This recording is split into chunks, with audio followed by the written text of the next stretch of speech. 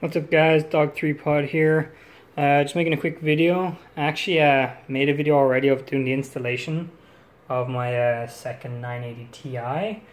File got corrupted, wouldn't upload, looked like shit anyway, so now I do have the second part where I benchmarked it and has the result of this. I just had to make this little intro to let you know why it kind of starts like halfway through. Unfortunately I didn't get the installation.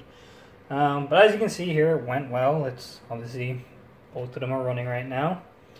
Now my cable management is, don't mind that, that's just literally for my case, which I have side off. There's a fan on the outside there, or well, inside of the vent. So this cable actually gets hidden, but as you can see here, we have like an extra cable running in. We have these chunks here now, which is not the neatest looking.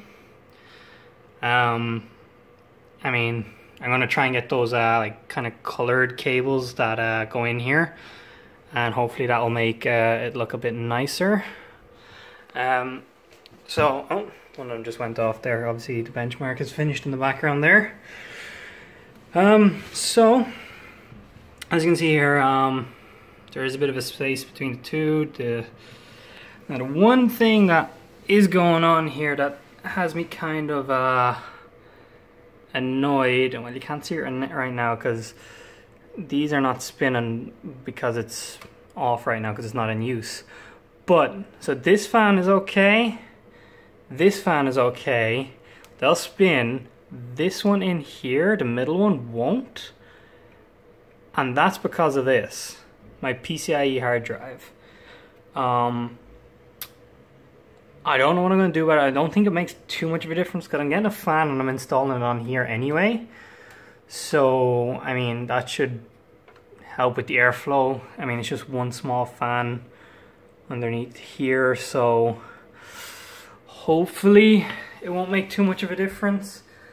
If it does, I might just, I don't know what I'll do. I might just switch maybe the PCIe to the top one and put the other one to lower, but I mean, I don't know still if that'll fit, because like there's a nice space between that one. It's just this. It's like you can't really even see it in the video here. But basically that middle fan, because there's three down the bottom there. One, that light is not helping. So you got one here. This is the one that won't spin. It's kind of getting stuck a bit because of the PCI. You got one over here. And you got one here that spins fine. So, now, if you guys can leave a comment there to say maybe, hey, get that thing out of there, it needs them 3 fans, or no, don't worry, it's fine. Let me know, but as far as I can tell online, it seems to be okay. So I'm gonna get this side of the case back on here, I'm gonna put it back on, and I will cut to the benchmark results. Guys, here we are. This is the result of my installation. So I ran a benchmark to see what score I'd get. As you can see here, I got 8,900 or 8,094. Let's compare online. See how we did. As this scored. So this is the Ultra one. This is the 4K one. As you can see here. 91% better than all results, way above what a 4K gaming PC marks at. So that's, there you go, NVIDIA GeForce GTX 980 Ti, 2 of them. Now this was at standard clock.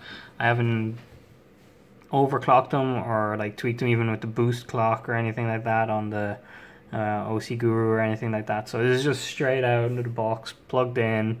No CPU overclock, no RAM overclock, no nothing, just everything's running very standard. So over the next few days or week or so, I'd say, I will be doing some overclocking to my rig to see how much it improves.